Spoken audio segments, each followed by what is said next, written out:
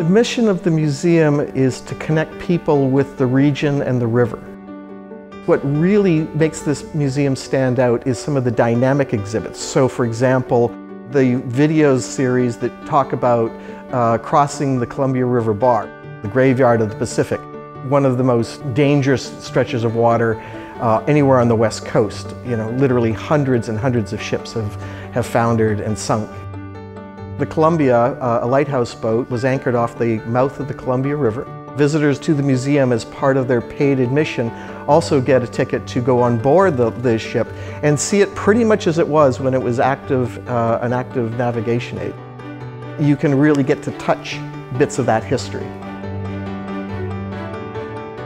So this is the Barbie Maritime Center, and this is where we do all of the classes, which range from carving, bronze casting, boat building, rope work, a whole variety.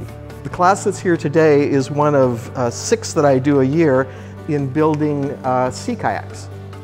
Students arrive on a Monday. We begin assembling the hull structures over some temporary frames, turn them over, build the decks, do a series of reinforcing of the decks and the hulls, and then we attach the decks to the hulls, and the boats are ready to go home with the students to spend about another 40 hours of hands-on time to complete the boats like the one at the very back.